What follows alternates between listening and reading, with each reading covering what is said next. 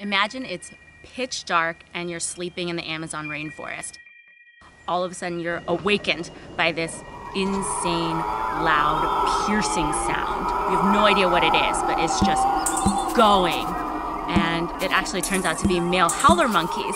It sounds like something from another world. The male alpha of the tribe goes to his sleeping tree and just calls above the canopy. And you can hear this call for 4 or 5 miles. Howlers here and howlers there. They just follow this incredible sound across the canopy, and they come back and they sleep together as a tribe. And it really made clear to me that the forest is so alive and there's so much more to this amazing ecosystem than what we see with our eyes. I'm Tiffany Duong, and my life goal is to explore all the wild places and tell their stories so that people can love them too.